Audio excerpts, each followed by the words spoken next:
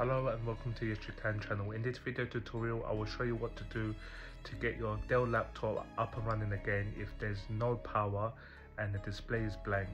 First method will be you need to remove the battery, system battery, and the CMOS battery, which looks like a small battery cell.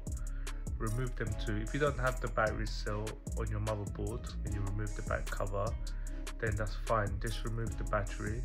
Then what you need to do is hold down the power button for 30 seconds, well 30 to 60 seconds. Keep holding it down.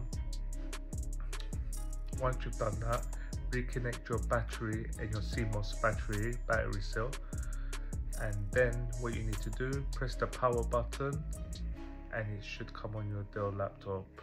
If it's not coming on, then step 2 will be hold down Control and D and press the power button.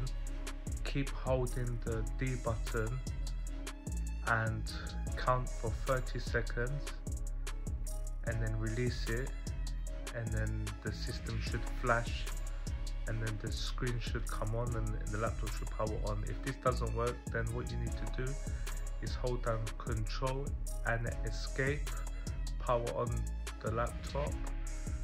Keep holding the escape button for 30 seconds and then release it, and then hopefully your laptop should come on.